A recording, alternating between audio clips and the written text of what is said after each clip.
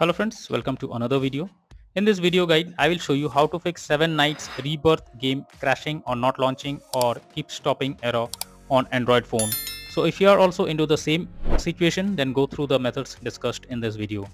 So the very first thing is to restart your phone. So for that, press and hold the power plus volume up button and now click on restart option. So after restarting your phone, now check if you can play the game. If not, next is to check your internet connection. So make sure your internet connection is stable and is not fluctuating or so. If you are using Wi-Fi, then go to mobile data or do vice versa and then check if the problem is fixed. Next, force stop the game. So if the game is still not launching or crashing, then you need to force stop the game. For that, you need to hold the game icon for few seconds, then click on app info. Now here you can see force stop, click on it, then click on OK. So this will force stop the app completely.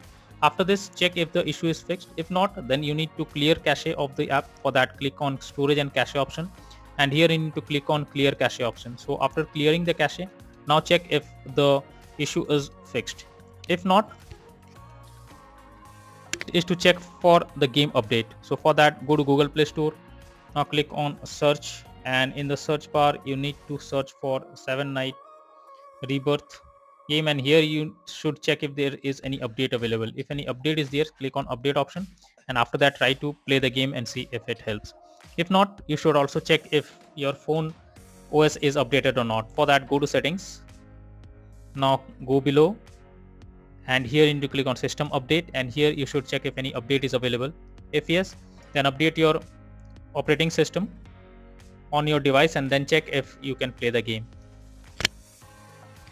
If not, then the final solution is to reinstall 7 Nights Rebirth game. So for that, hold the game icon over here, then click on delete icon and then click on uninstall. So after this, your game will be removed from your phone. So simply need to click on uninstall. So this will remove or uninstall the game. After that, go to Google Play Store. Now search for the game, and here you need to click on install option. So once it installed, now again try to open the game and launch it, and then check if you can play it without any further problem. So these are few solutions to fix 7 Nights Rebirth game crashing, not launching, keep stopping error on Android phone. So that's all for now in this video. Thank you.